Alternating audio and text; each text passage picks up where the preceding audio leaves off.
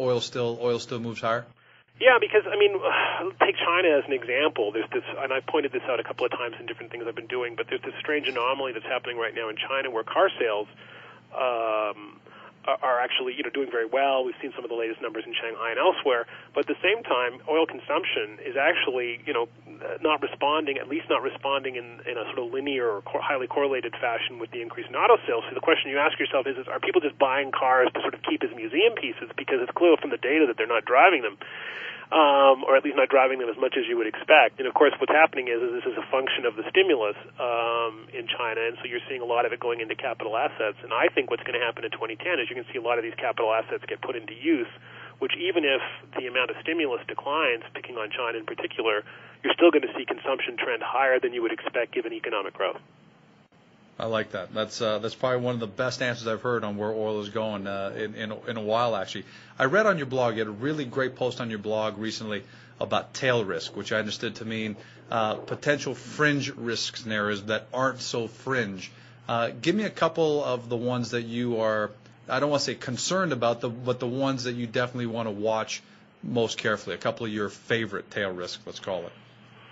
Sure. So, as you say, I sort of went through a fairly extensive list of some of the things that people need to be most concerned about, and we've touched on a bunch of them right now. The renewed super spike in oil, the sort of sovereign crisis around the dollar, with respect to this transition that the U.S. financing structure is going from being relatively skewed long term to relatively skewed shorter term in terms of the total liabilities of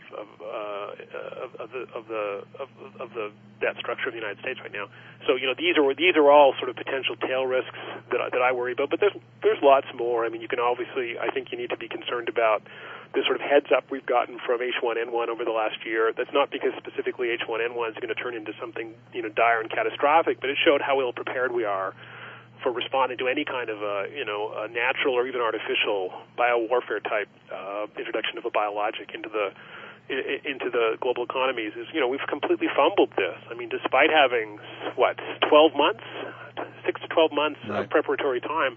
Look at what's happened in Canada. Look what's happened in the U.S. If this had actually been a serious situation, it would have been catastrophic. And yet, this was with ample warning and without hordes of people, dying all around the planet. And so, these are some of the examples of tail risks that I worry about. The other one that I worry about a great deal and talk about a lot. We saw an early example of it just this past week was in the Dubai scenario. Right. Is sovereign risk, and there are a host of sovereigns. Dubai is frankly, a flea on an elephant's ass from the standpoint of the consequences for the global financial system. It's a nice story and a great comeuppance, but there are many others, countries that are in, equally or even more problematic positions, not least of which, and I'm sad to say, is Greece, as the present company obviously included. But so is Ukraine, Latvia, Russia in some ways. There's a long list of countries that if we get to the point where there is the global pot for funding so much of what's happening at the sovereign level among the developed countries begins to feel squeezed, the people who will be squeezed out first won't be the U.S., it won't be Japan.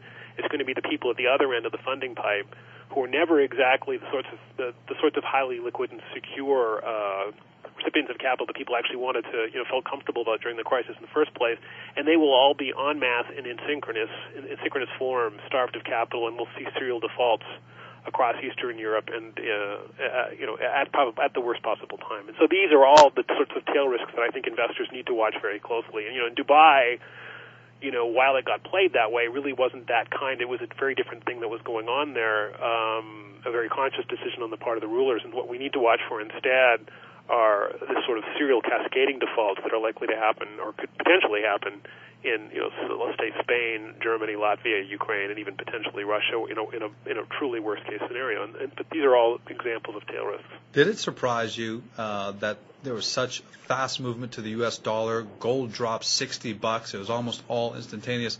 Did that surprise you, or did it at least give you comfort in the fact that, maybe the U.S. dollar still is really still has that currency of last resort strength and maybe hasn't lost its luster? It's easy to beat up for a long time, but as soon as the first sign of potential problem came, everyone rushed to the U.S. dollar. How should we interpret that? So I see that very much as a function of liquidity, that crisis breeds an incredible lust for liquidity, and liquidity is this kind of mysterious thing that sort of runs in pools and pockets and hides in closets. But one of the best places, and probably the foremost place to find it in the world, is in treasury markets and the dollar. So as perverse as it seemed to many people, and I know many of my my compatriots were just floored by what happened, we shouldn't be surprised that this flight to safety is not so much a flight to the dollar as a flight to liquidity.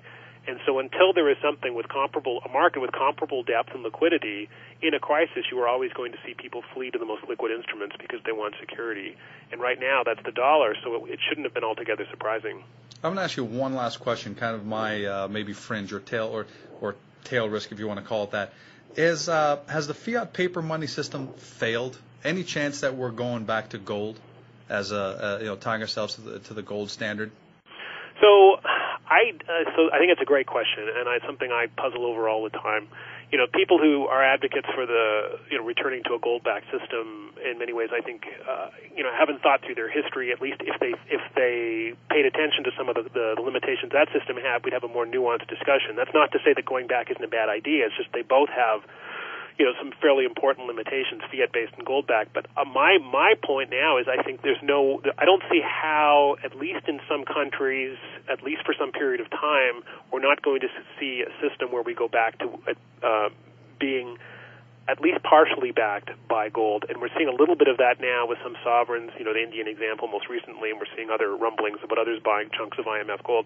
Other countries trying to do the same thing, and at least create a tacit, if not an explicit, link back to gold, so that it looks like the ratio of the money supply to value of gold held in reserve looks more tenable, because there is a natural suspicion that, having seen how people respond to a financial crisis by turning on the printing presses and letting them howl, that it really drove home not just how fragile, but in many ways how valueless fiat paper currency systems can be when you need them most.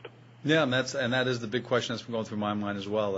How long can the U.S. keep printing and using the printing presses? And you're right, you brought up good points how the world needs the U.S. at a certain point, but where does that tipping point come, or where does that Well, right, and that's been the whole debate about, there's some wonderful books and articles out there. Reinhardt and Rogoff, This Time It's Different, is one I highly recommend to people, which looks at this question of, over the last 300 years of pre-modern and modern financial markets, what have been the tipping points in terms of countries that have built up massive amounts of debt and have approached the kinds of levels we're talking about now, and then undergone some kind of financial crisis. And there's lots of things we can point to, but unfortunately, this isn't physics, so there's no linear relationship and there's no mathematical predictive value. We know at some level it's too high, and at some level you get away with it for longer than you think.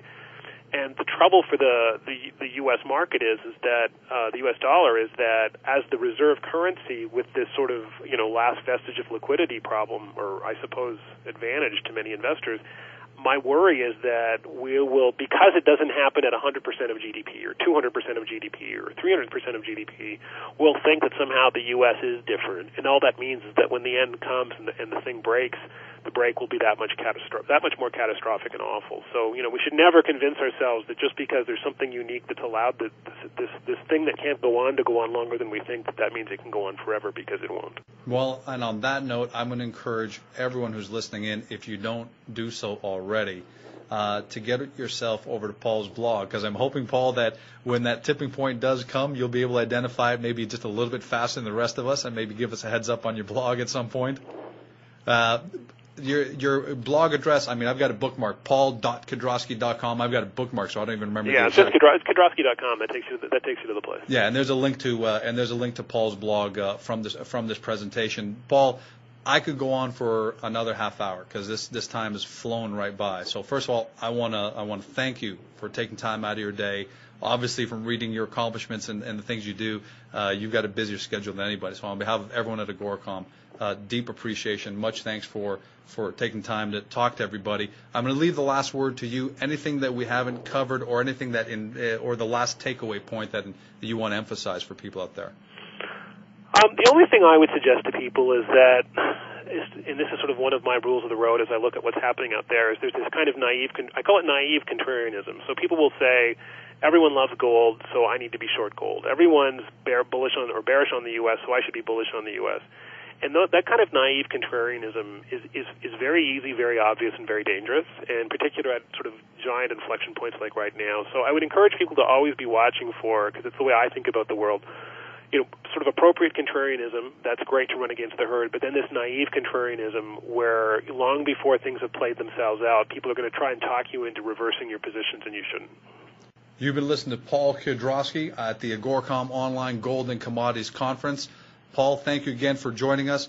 Everyone, you'll see the links to Paul's blog and other information, his Twitter account right here on the slide that hosts this presentation. Thanks to everyone for joining us. Hope you enjoyed it, and we're looking forward to your feedback on the blog. Thanks, George.